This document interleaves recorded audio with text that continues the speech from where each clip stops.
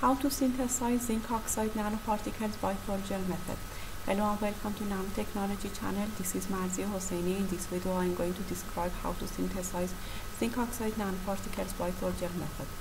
For this purpose, the zinc acetate dihydrate is used as precursor, and a solution of 0.1 molar of zinc acetate dihydrate is added to ethanol with pH value of 5, and this solution is stirred for about 30 minutes at a temperature of between 50 and 60 degrees centigrade, and then a solution of 0.1 molar of potassium hydroxide is mixed with ethanol until a solution of with pH value of 11 is obtained, and this solution is added dropwise to the solution of zinc acetate dihydrate, and it took about 6 hours for adding this solution to the solution of zinc acetate dihydrate.